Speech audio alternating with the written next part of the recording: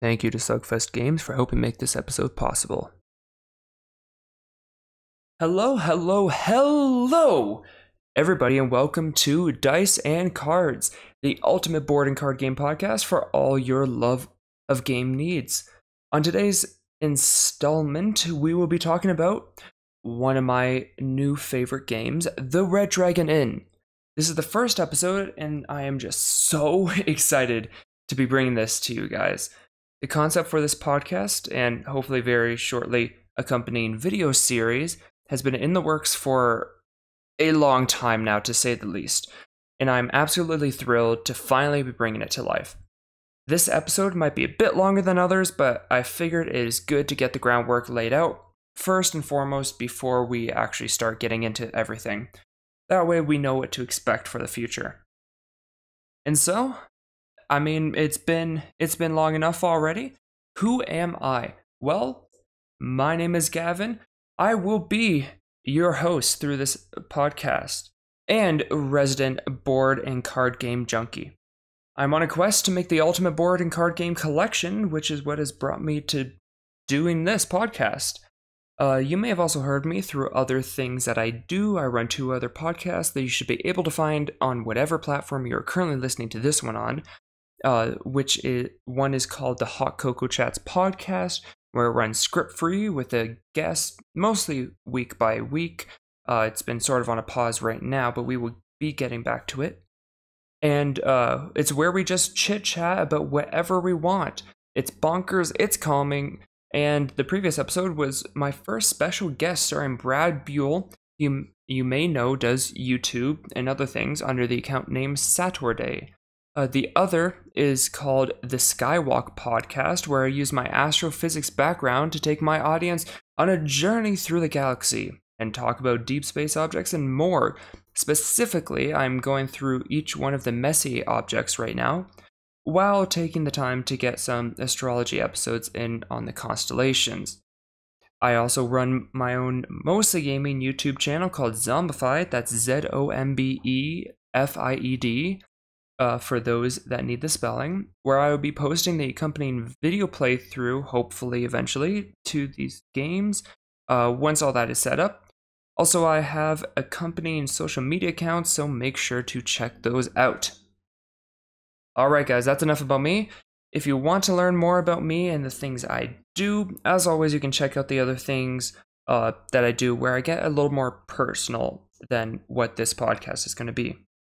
So, speaking of this podcast, what exactly is this podcast and how's it going to work? So in Dice and Cards, I will take each episode to describe and walk you through a game that has been chosen. As of right now, it will be either sort of a card or board game.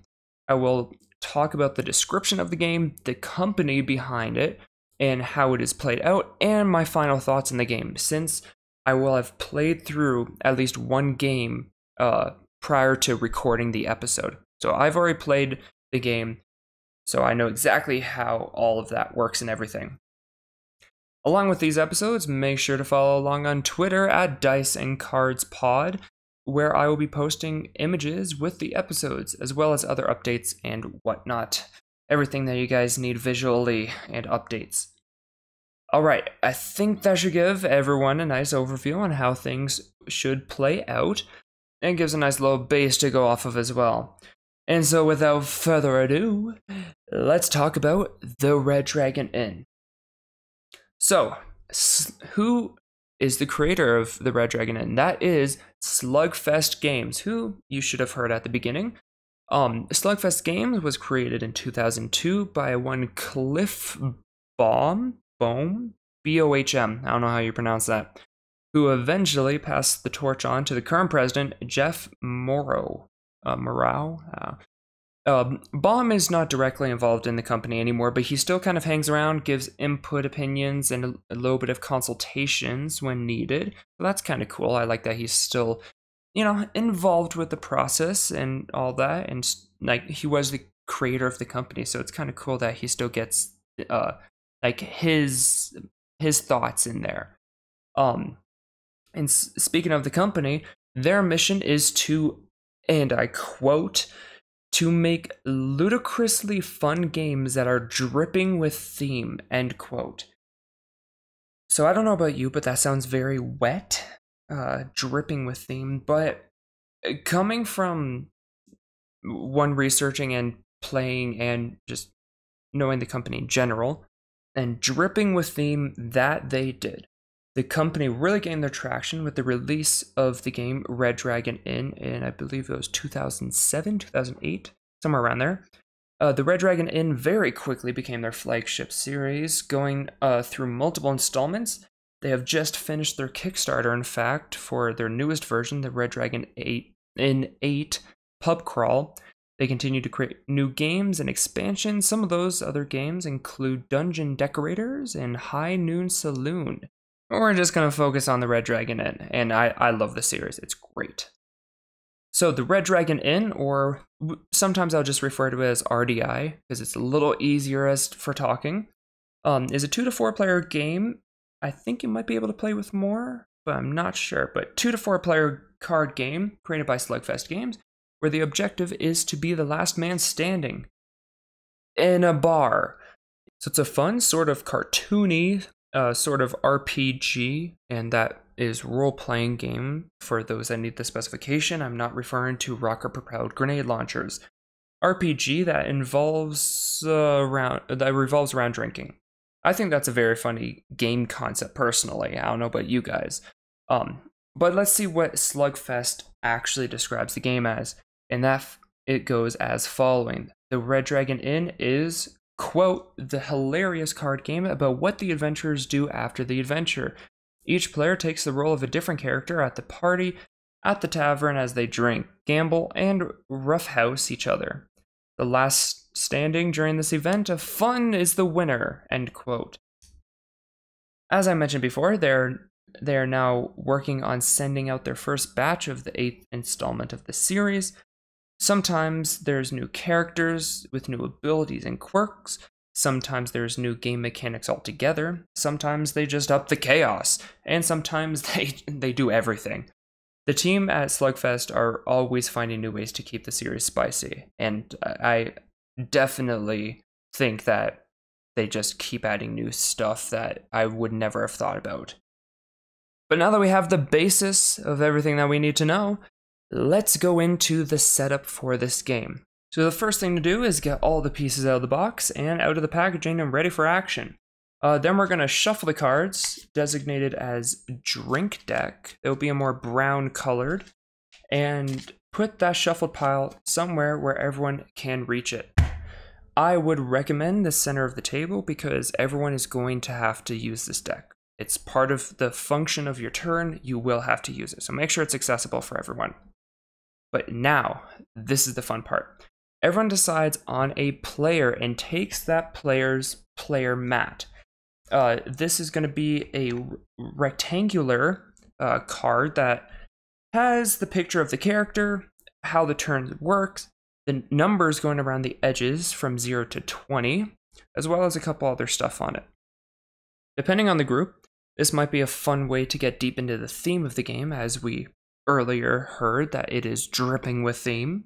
And so get into character a little bit. Maybe start talking how that you think that character would talk, act how that character would, however you want to imagine it. That's where the RPG kind of gets into stuff, is that you can really become these characters. But of course, that's not necessary. We can just play the game like normal. That's how I played it when I did my playthrough. So it's a normal card game if you want to as well. No pressure, but just thought I'd let you know that this is usually when you start figuring out how your character is. And also, I'm going to be saying you a lot, but if you're listening to this as a way to actually learn and set up the game, you is going to be more generic. You as a character, everyone is going to need to set up their stuff the same way. But if you're just listening to fun, I'm still talking to you. So hey, how's it going? So after grabbing your player mat, you also want to make sure to grab one of each markers. So one marker is going to be red and has a heart on it. This will be your fortitude. And the other will look like a beer stein, those giant drinking cups, I guess you could describe it as. This will be your alcohol level. The other thing you want to have in front of you as a player is the character's character deck. That's a lot of character, but the character deck for your person.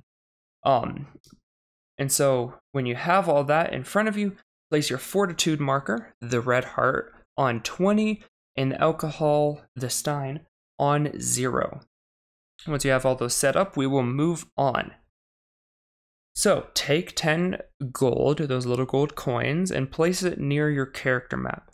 We will call this your stash. We want to make sure that's visible to other players as well. All the other gold will be put aside and call this the inn. My recommendation is to put the inn probably near the center with the drink deck as well, because there's a good chance, I guess necessarily you might not have to, but chances are you're also going to have to draw and give to the inn at some point, so you want to make it accessible to everyone. And so once everyone has their gold and we have the money for the inn ready, then we are going to move on and start getting our character set up. So shuffle your character deck and draw the top 7 cards. This will be your hand, and you may look at these 7 cards. The rest of the cards you will place face down in front, like below your character mat and under the section that says deck. And so if you notice on your player card, it'll be 3 sections at the bottom, a little divided up, just a little area so you know where you should put everything underneath the deck, put them face down right there.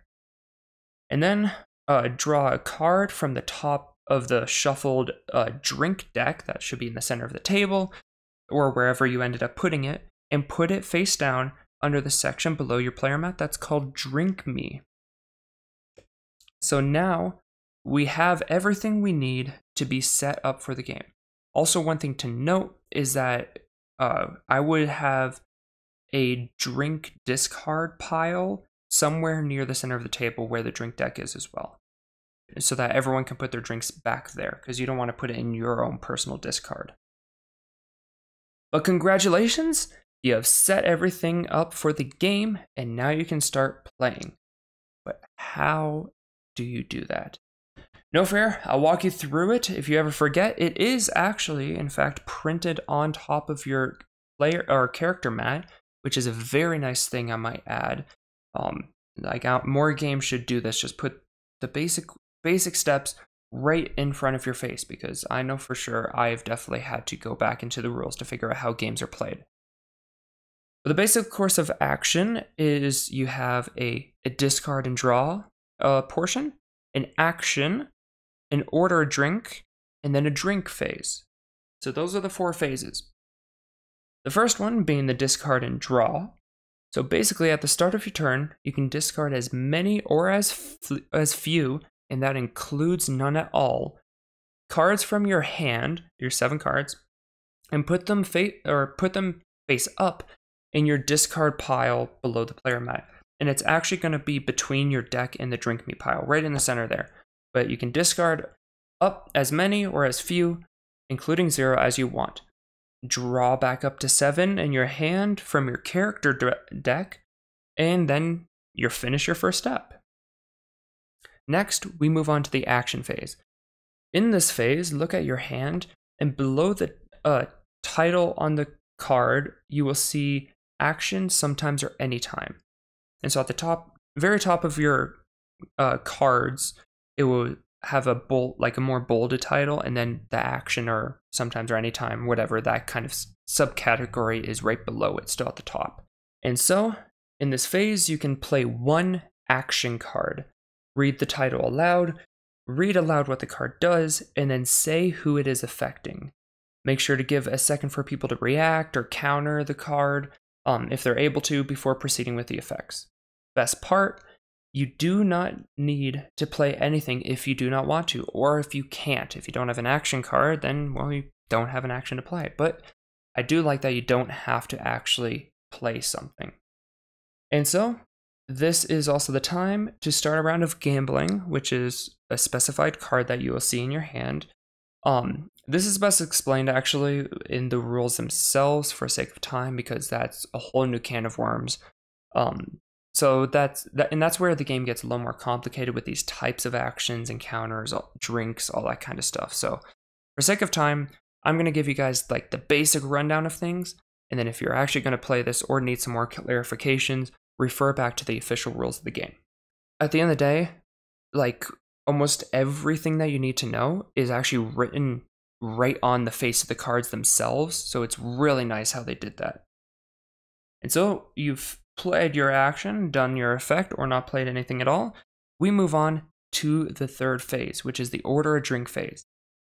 In this phase, take the top card from the drink deck that's in the center of the table, wherever you put it, and place it face down without you or anyone else looking at it. Nobody looks at it.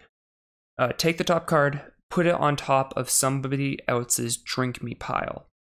If there are no more cards in the drink deck, you guys have used them all.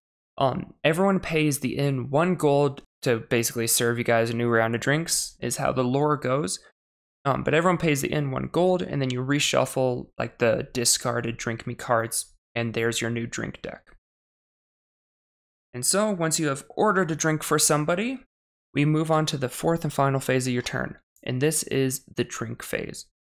And so in this phase, you take the top card from your drink me pile, which again is in front of your player card, flip it over, and take the effects or follow the instructions. So you'll see when you flip it over, either a heart or a stein on it, assuming it's not something weird. But for now, you'll see a heart or a stein. The number on the stein is the alcohol content of that drink, and you need to move your alcohol marker up positively on your player card, the amount that it specifies. The fortitude hearts will either show a plus or a minus, so those are more straightforward of what you do with them. If you see a stein that has a plus on it, so usually it'll be 2 steins on the card, in this case, 1 with a number, 1 with a plus, that means you have to have a chaser, which you flip over the next card in your thing and add it to your current drink. It gets a lot more complicated with that stuff as well, so again, go to the rules. And with that, also, sometimes you flip over cards that don't have any numbers on it.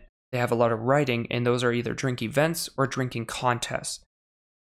Again, those are specified on the card. They have a long description of what they actually do, what players have to do, and all that stuff. But if you get confused, it's in the rules.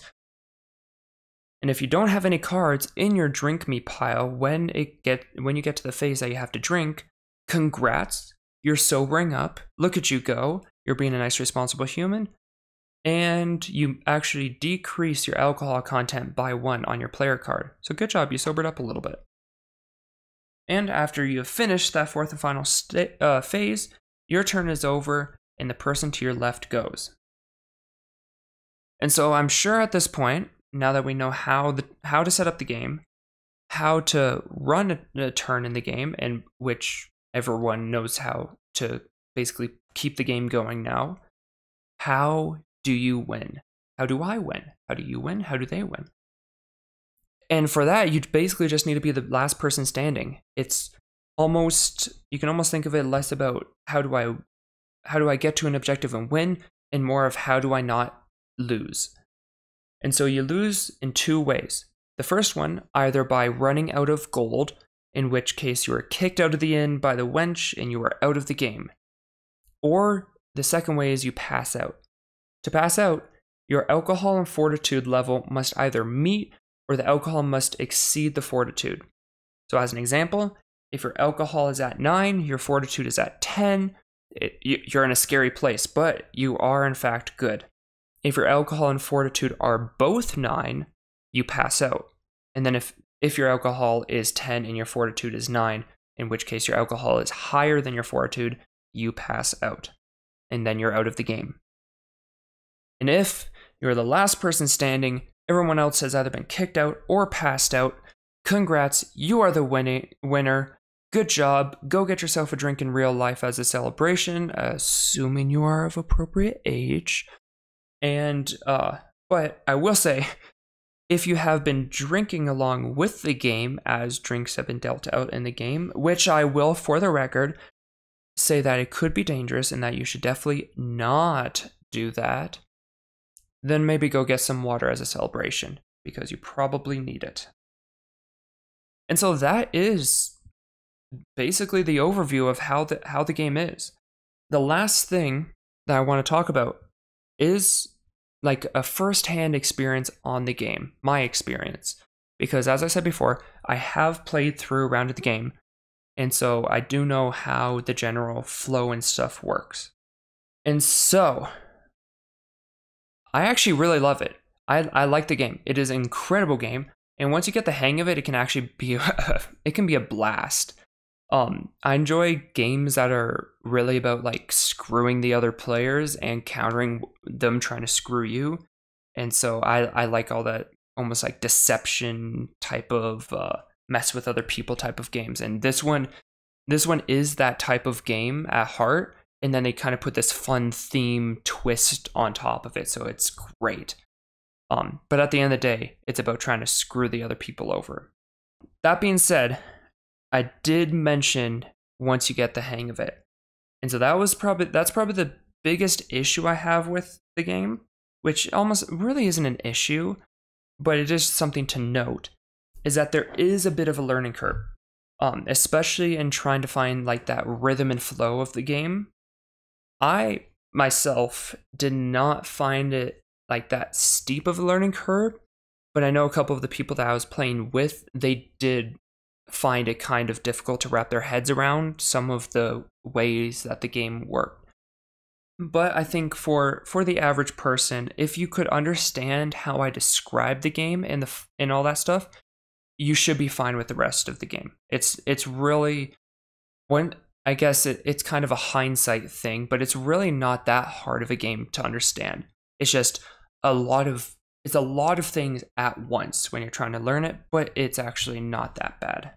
Just kind of keep that in mind if you're going about getting this game, if you're starting it for the first time, especially if you're listening to it right now as you're setting up the game. That would be really cool, by the way. So if you guys are actually listening to this while like setting up the game, that's really cool, and shout out to you guys. But just keep that in mind. However, when you get that flow going, wow, you basically time travel. When I played the game, we only went through one game, and when we finished, we noticed it had been like over 2 hours. So you really, like, time flies when you're having fun is really the case with this game, because you get sucked into it and it is so much fun. And again, we didn't even play like very role play-esque. I think that's a word. We're gonna go with that's a word. We didn't even play like acting as our characters. We were just playing it like a normal card game. So if you actually get into character, I imagine like you could play for hours on end with this, like just one round of this game. And so it is a little bit longer of a game. That being said, I'm sure you can do kind of like a lightning version of it, super fast rounds, kind of just speed run it. But my opinion is that I would recommend making sure that you have a good chunk of time allotted out when you're planning on playing the Red Dragon Inn. Just because I feel like it's better if you get the whole feel of the game and take your time, really get through it. Even if you know how the game works, just letting it build up and take its time. It makes the game so much better than trying to rush through it. Physically, the version I had for this review isn't actually the typical base Red Dragon Inn that you would get, so I can't really say for certain about packaging and all that kind of stuff. But the cards themselves feel very solid. The chips that you use in the game feel good. They're nothing fancy, quite honestly, but you don't need anything fancy. They work, and they don't feel cheap. They feel good quality. And so especially for a company that's like, they get their funding, they get their speed going with Kickstarter and stuff like that. Kickstarter kind of sometimes has a bad reputation, but this is a legitimate company, legitimate games. It's very, very well done, and so I love how that is. Like, look at that, listen to that sound. It's great. And so Slugfest really did a good job at the game through and through. all levels, top to bottom. They really thought this out. Due to the subject matter of the game, I'm not recommending this game for little kids. I can't recommend it. I'm not going to give really an age. I guess if I had to give an age, I would say somewhere where alcohol is legal, or whatever age alcohol is legal, where you're playing this is probably appropriate given the subject matter, because it is like more mature. It's talking about alcohol, that kind of stuff, and it's very like maturely sarcastic, I'll say. And so, if besides that, assuming you're in a mature state, I am 100% recommending this game. It is great. It's so much fun, and I can't get over it. Even after playing, it's just been in the back of my head, and I just want to play it again. It's just so much fun, and like that's even with me barely scratching the surface of this series, quite honestly, because like I backed the 8th game that's coming out, and so there's been 7 versions so far, and like I said, every time it's new characters. Sometimes like there's one character that also has like this rabbit named Pokey, and like the rabbit gets angry and that causes problems, or there's just so much to the series. It gets insane, and there's so like as much as this was a learning curve, it's going to be even more so trying to learn all the other stuff. But I'm so interested in it because it seems like so much fun. I've watched a little bit, I've seen a little bit. It looks like absolute fun. And so I'm gonna eventually be doing that, taking my time to try to learn the new mechanics and all that and implement it how I can. And hopefully I can share that journey once I've completed once I've done a new game and all that with you guys. Because unfortunately, that is gonna be where we start to wrap up this episode of the podcast. I know I'm sad as well. We actually kind of blasted through this a little bit. I wasn't sure how this first episode was go, so at least I got a good understanding of how the pace of things would go, and hopefully you guys got to see a little bit as well. But there you guys go. There has been your full like sort of history walkthrough, experienced review of the Red Dragon Inn by Slugfest Games. Once again, I would like to say thank you to Slugfest Games for helping make this episode start making this episode and start to this podcast series possible. They have been great, and so I really appreciate you guys. But you know who else has been great and needs appreciation is you, the audience, the person on the other end of this listening to it, the person that's been dealing with me blab into your eardrums for the past half an hour. Thank you, because you guys are just awesome, especially those that have listened all the way through to this part. Thank you especially. It means so much. You guys are awesome. And you really do mean the world to me. I know I'm saying that even though we're just starting this series, but I already can tell that you guys are going to be incredible. So, that being said, I do want to hear what you guys liked and maybe things that can be improved upon in future episodes, because obviously this is kind of the pilot episode, so constructive feedback is always appreciated. And also, I want to hear if you guys have played this game, or you're planning to, or you do after this. Tweet at me, reach out, whatever. I want to hear what your guys' experience and how you guys thought the game was. I loved it, but maybe you guys didn't. Maybe you loved it more than me. Maybe you guys are Red Dragon Inn fanatics, and I have no clue. So I absolutely want to hear what your guys' experience with the Red Dragon Inn Slugfest Games has been. But with that, I will leave you guys.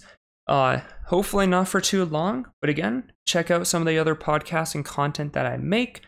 Thank you guys so much for listening in, and to all of you out there, have a great game night.